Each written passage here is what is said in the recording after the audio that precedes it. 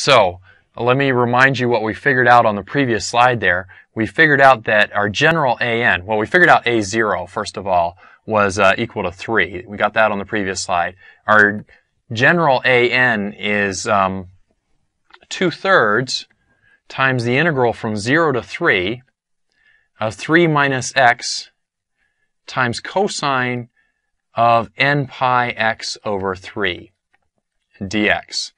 And I want to integrate that, but that's going to require integration by parts. So I'm going to set up my tabular integration here, 3 minus x, and cosine of n pi x over 3.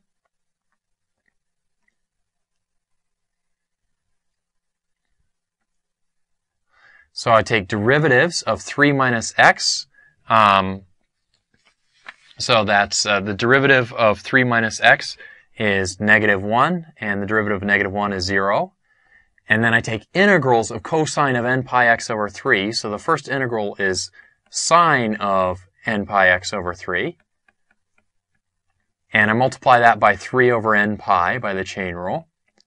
Now the integral of sine is negative cosine n pi x over 3. And I multiply that by another 3 over n pi. So 9 over n squared pi squared. That got a little bit squished in there. Let me rewrite that. 9 over n squared pi squared. And then I do plus and minus. So I'm going to multiply down those diagonals there. And so what I get is 2/3. Now, fairly complicated here. 3 minus x times 3 over n pi times sine of n pi x over 3. N pi x over 3. I see 3 negatives here. Negative, negative, negative. So it's the whole thing is negative. Minus 9 over n squared pi squared. Cosine of n pi x over 3. And I'm supposed to evaluate that whole thing from x equals 0 to x equals 3. So, nice thing here is I see I've got this complicated expression right here, but if I plug in x equals 3 or x equals 0 into this, I'll get a whole multiple of n pi inside the sign. Excuse me. So, that term's going to go to 0 on both sides there for x equals 3 or for x equals 0. So that's really nice. On the other side, it's not so good. So I still got 2/3. Now, for the cosine term, minus 9 over n squared pi squared times cosine of n pi 3 over 3, so just cosine of n pi, plus 9 over n squared pi squared, times cosine of 0, which is just 1. So let me close that off. I think I'm going to factor out the 9 over n squared pi squared, and 2/3 of that would give me 6 over n squared pi squared. And then I've got 1 here, and minus cosine of n pi. And let's remember that cosine of n pi, we worked this out earlier, cosine of n pi is, well, when n is even, then cosine of n pi is 1. And when n is odd, cosine of n pi is -1. So if n is even, then cosine of n pi is just going to be 1. So we get 1 minus 1, so it's 0. So this is 0 if n is even.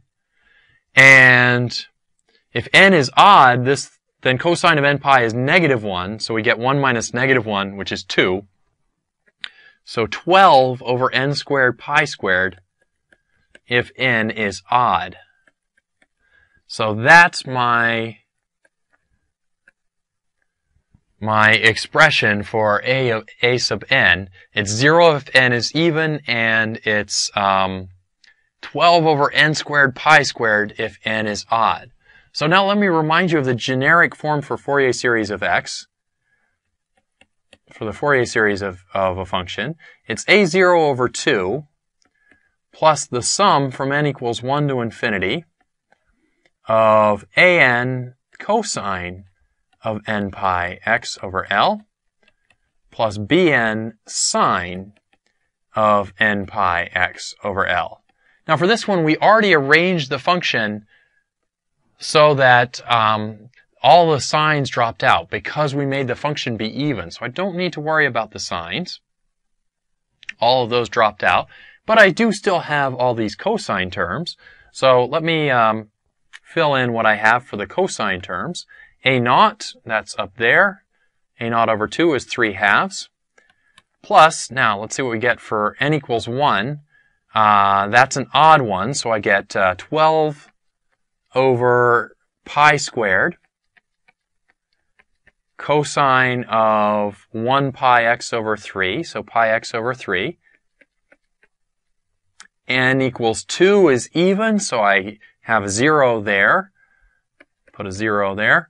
N equals 3, it's an odd one, so 12 over 9 pi squared, n squared pi squared, times cosine of 3 pi x over 3. I'll just go ahead and write it out that way so it's easier to see the pattern. 3 pi x over 3. N equals 4 is even, that was 0. N equals 5 is 12 over n squared pi squared, so 25 pi squared, cosine of 5 pi x over 3. I'm out of space here, so I'm not going to write any more there.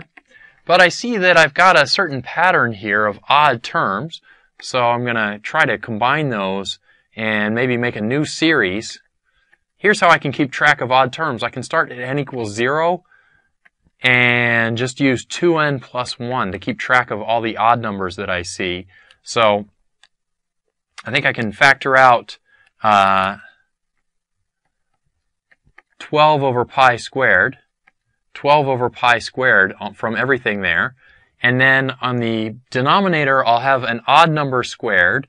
So 1 over 2n plus 1 squared times cosine of an odd number, so 2n plus 1, times pi x all over 3.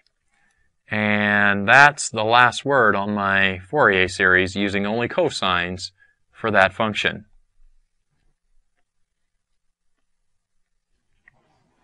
So let me recap everything we did there. We figured out that a0 is equal to 3. That was on the previous slide, so not doing that again. The an, we got this formula on the previous slide for my ans, and of course that's an integration by parts problem.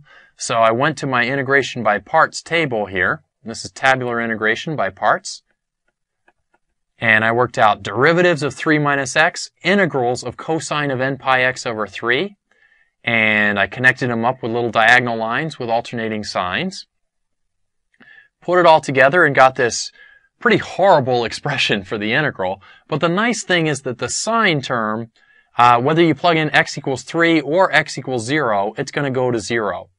The cosine term is not so good. If you plug in x equals 3, you get cosine of n pi. So this is x equals 3.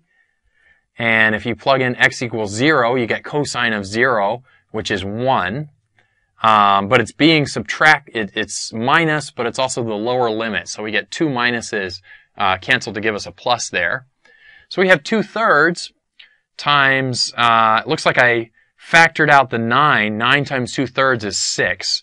And then I factored out the n squared pi squared. So the 9 and the 2/3 gave you the 6 there. And the n squared pi squared came out. But we still had a 1 here and a cosine minus cosine of n pi. And cosine of n pi, we figured this out before, is if n is even, it's 1. If n is odd, it's -1. And so when n is even, we just have 1 minus 1. So it gives us 0. If n is odd, we have 1 minus -1. So that would be 1 minus -1. Let me write that properly. If n is odd, we have 1 minus -1, so we get 2, and 2 times 6 over n squared pi squared gives us 12 over n squared pi squared. So that's our coefficient an, kind of complicated. Sometimes it's 0, sometimes it's 12 over n squared pi squared. And then I remembered my general Fourier series formula, a naught over 2 plus an times a cosine term, bn times a sine term. And we remembered that for this particular one, we had extended the function to be even.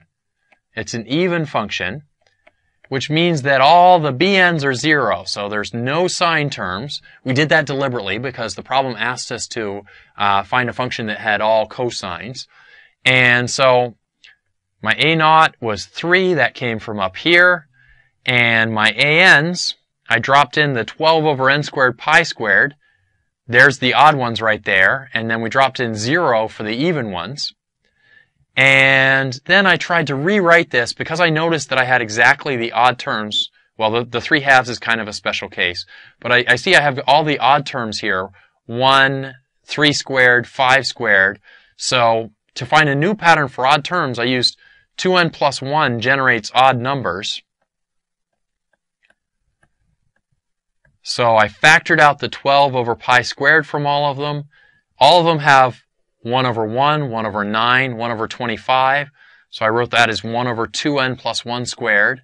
And then in the numerators, there's 1 pi x, 3 pi x, 5 pi x. So that's 2n plus 1 pi x over 3.